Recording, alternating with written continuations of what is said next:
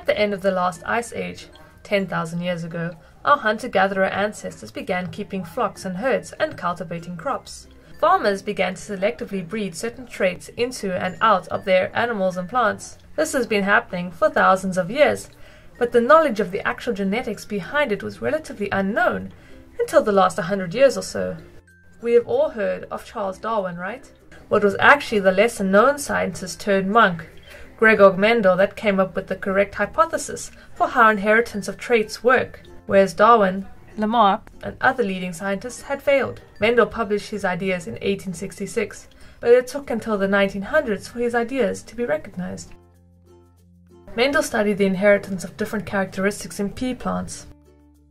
He found that when he bred purple-flowered plants with white-flowered plants, the offspring would either be white or purple, not a mixture of the two, or pale purple.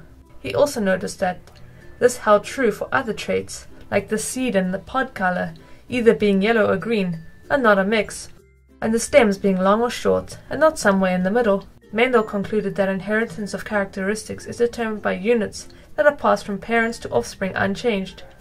You either inherit your mother's genes or your father's genes, and not a mixture.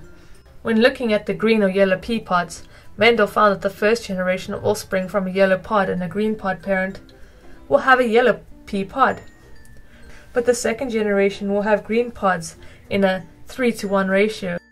This led to Mendel proposing that a trait might not show up in an individual but can still be passed on to the next generation. Mendel had discovered dominant and recessive genes. Watch our video on common terms used in genetics if you're unsure about dominant and recessive genes and genes and alleles.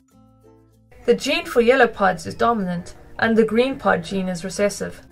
Notice how we have the parent generation, and then the first generation is called F1, and the second generation is called F2. Genetic diagrams are great for showing how this works. We have two parents. The yellow pod parent with the two dominant yellow genes, notice how the dominant traits are given a capital letter, and the green pod parent with the two recessive green genes, which are shown by a smaller letter. These are their possible gametes, and these are the possible genotypes of the offspring. Because the yellow gene is dominant, all of the offspring will have the yellow pod phenotype, but do carry the green recessive gene. Now let's see what happens if we cross two of the F1 offspring generation.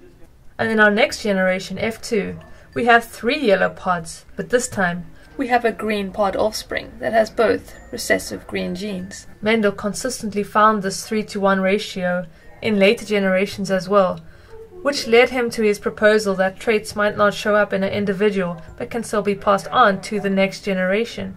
You can be a carrier of a gene that codes for a different phenotype, but not actually show the phenotype yourself. Remember that the phenotype is just what is physically expressed as the green pod color. We can also show this information in a Punnett square.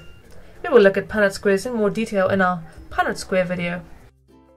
So from this video, you should now know that through observing the phenotypes of lots of crosses of pea plants, George Mendel proposed that you either inherit a gene from your mother or from your father, and not a mixture of both. And because of recessive genes, traits may not show up in an individual, but can still be passed on to the next generation, and may show up there instead, as with the green pods.